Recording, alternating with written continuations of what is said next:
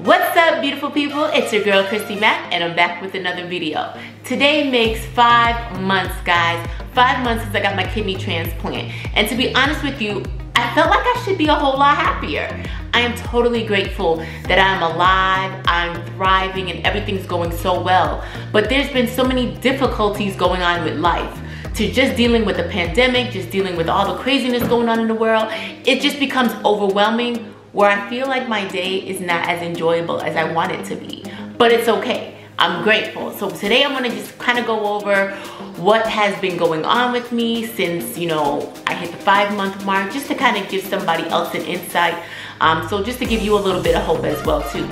So if you guys know anyone that can benefit from these types of videos, please go ahead and share it with them. And if you're new to my channel, what's up? Take a moment and hit subscribe. And don't forget to hit that notification bell. And if you've done that, welcome to the family. All right, guys, let's go ahead and get started.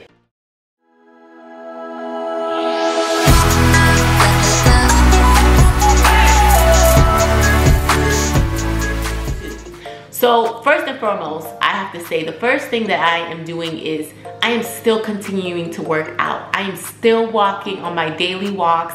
And to be honest, I've been probably doing it 6 to 7 times out of the week. I try. I don't matter how I feel, I try. Even if it's 15 minutes, an hour, it just depends on the type of day. But at least I get up, I put my shoes on, and I get to walking. So I'm really proud of myself because before the transplant, I really wasn't too much of an active person. I'll exercise once in a while, but now I'm like really on it. I am really trying because I realize that health is wealth. And if I don't have good health, I have nothing. Just being on that dialysis chair for as long as I did, it really did something to my mind, my body, damn, my soul. And I just know that I don't want to go backwards. I don't want to get back there. And sometimes things happen where you may need to go back because, you may need to get another transplant. Things can happen. But I'm trying my best to avoid it. So I'm working out more. I'm still not lifting or doing anything like that, but I am staying active just to keep everything flowing right. And so the second thing that I've been experiencing is back to having pain on my side. So it's not as common as it was. I know in my last video I told you guys all the pain went away, everything was great, but it came back again. And so there are some nights, like if I'm sitting in my bed and I'm reading or I'm doing something, I will start to feel the pain on my side. And it's like a constant pain and it hurts, and I'm wondering, is it my bladder? Do I need to use the bathroom? No, it's just a little bit of pain and it's very uncomfortable. And so I just kind of deal with it. As of today, I'm not feeling anything today, but there has been a couple of days where it was painful. It was excruciating pain, actually. Sometimes I'll just put an ice pack there or maybe a little bit of heat. I know that's probably not the best thing, but it would help soothe that pain away. Or just go to sleep and just wait for the next day and it'll just all go away. But those are some of the things that I have been experiencing so far. So the third thing that I've been experiencing is lots of lip peel.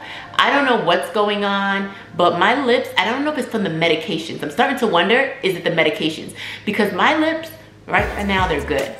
I have lip gloss on. But usually, they're peeling on the bottom and on the top. And so, I don't know what's going on, but I'm seeing a lot more of the lip peeling. And that could have an effect with maybe going up in my prograf. So that's gonna be the fourth thing.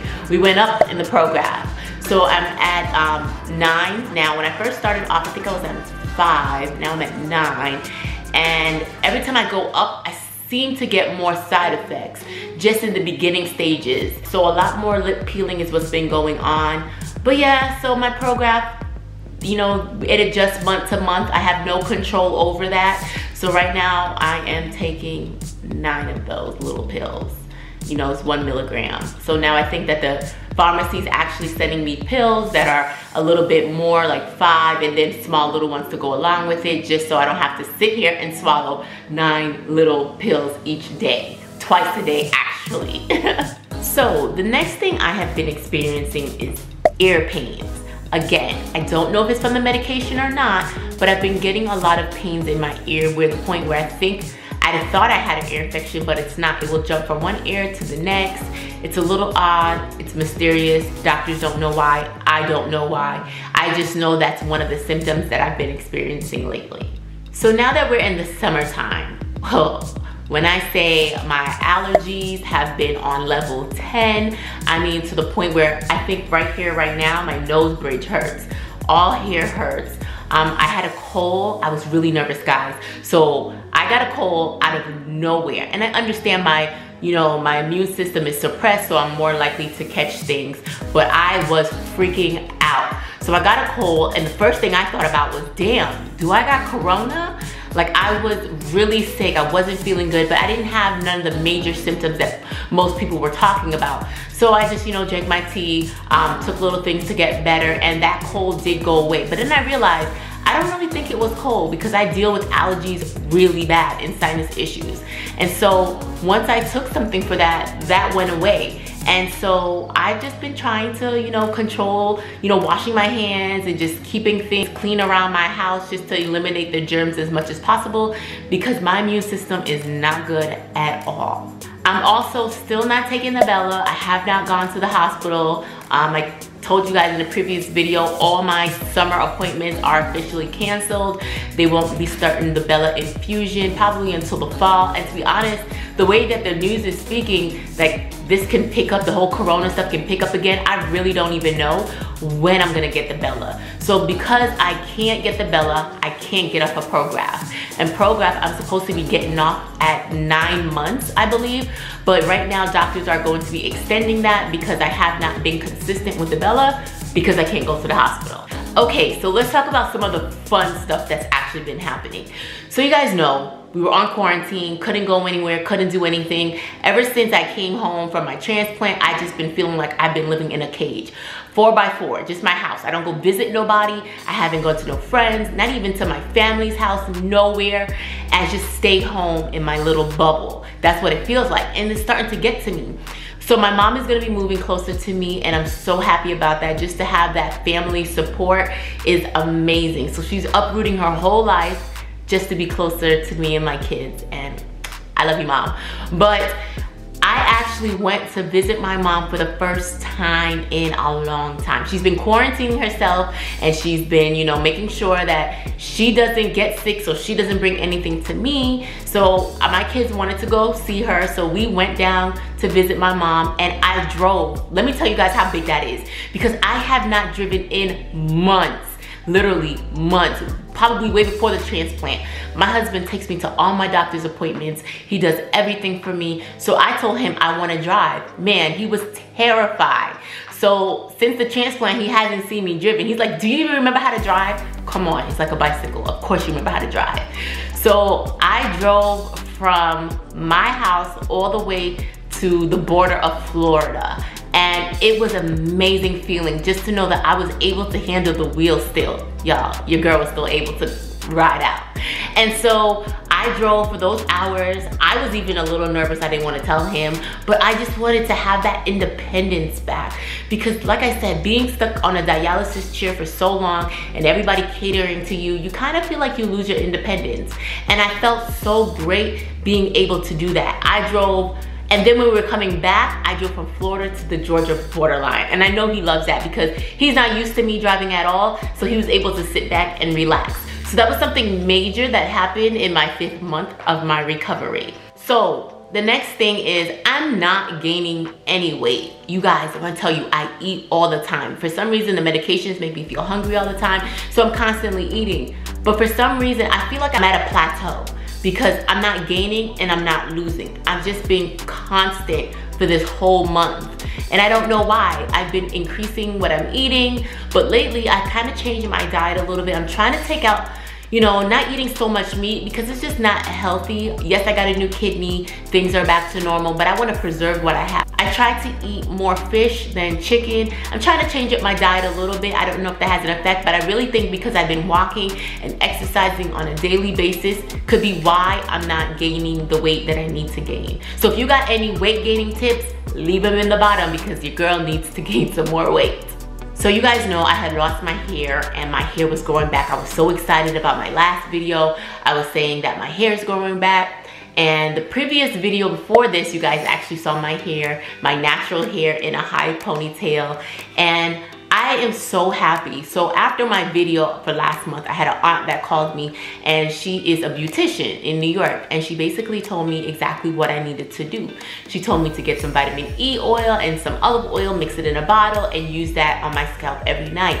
And ever since I've been doing that, my hair has been flourishing. So I have to say thank you to my aunt. She helped me with that little regimen, and she just laid out a regimen for me to do, and it's been thriving. My hair is like nice, it's thick, it's shiny, and I'm loving it. And I'm just gonna continue to nurture it so it can grow back to where it was way before the transplant, dialysis, and even in the lupus stages. So the quote of the day is, gratitude turns what we have into enough.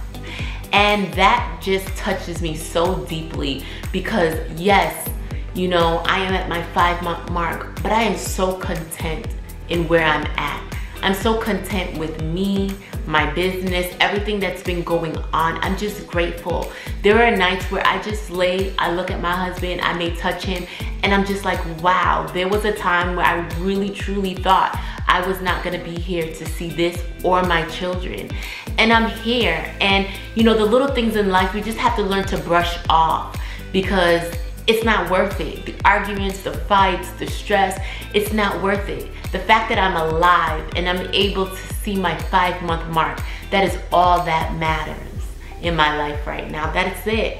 I am grateful for each and every person that has subscribed to my channel, that has been joining me on this journey, all the comments in all the, you know, kidney disease groups, lupus groups. I just want to say that I appreciate your support.